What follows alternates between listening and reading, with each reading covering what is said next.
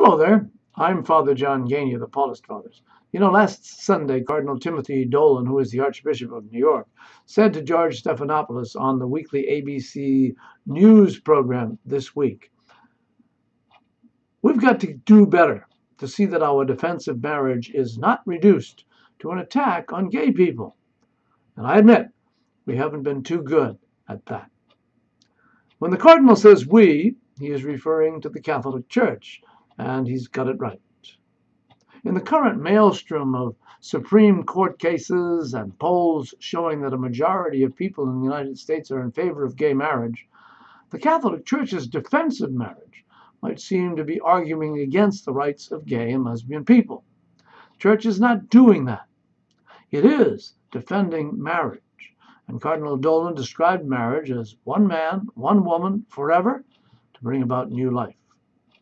What's getting confused here is that people often think that public opinion will change a centuries-long moral teaching of the Catholic Church, or any church for that matter, and it doesn't happen that way.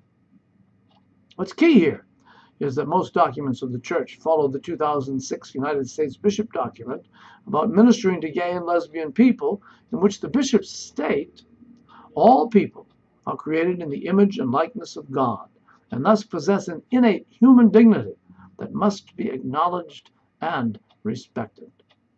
Lesbian and gay people belong and are a part of God's creation, and therefore their human dignity must be respected, as we believe all human beings must be.